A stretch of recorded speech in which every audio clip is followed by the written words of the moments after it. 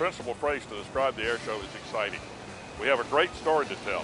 So we've got everything and a lot of things for different people. We've got skydivers, we've got airplanes, we've got historic airplanes. We have airplanes on static display that people can get up close and personal too. You know, the touchy-feely part of aviation. So if we happen to inspire a couple of young people out here to become Air Force aviators, that's a great deal. There is a wall between the military and the civilian population. And we need to reach across that wall and let the people of the United States, one, know what they're paying for, and two, realize that we're dang good at our jobs.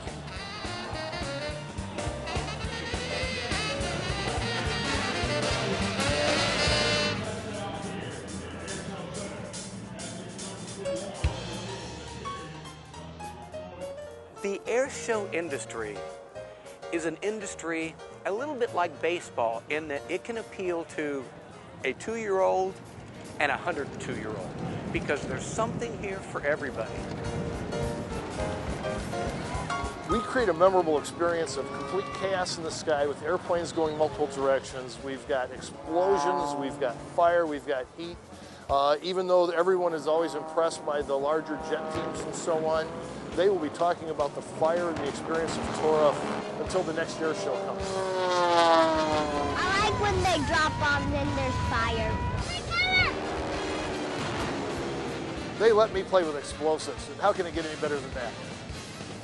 Our passion is to keep these airplanes flying, reach out, touch people, and make a positive experience in their lives. We are able to print out messages that can be as long as 6 to 8 miles, and they're visible 15 miles away, and each letter is as tall as the Empire State Building. So it's pretty awesome sight to see.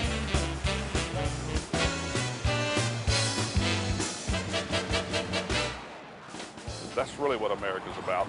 That is what freedom's about. A lot of them don't understand that, but once they get a taste of it, they never want to let go.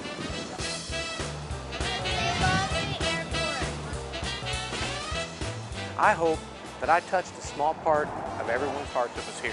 I hope that I made their day a little brighter, pumped up their spirit a little bit. That's what we're here to do. Can we use that in a commercial?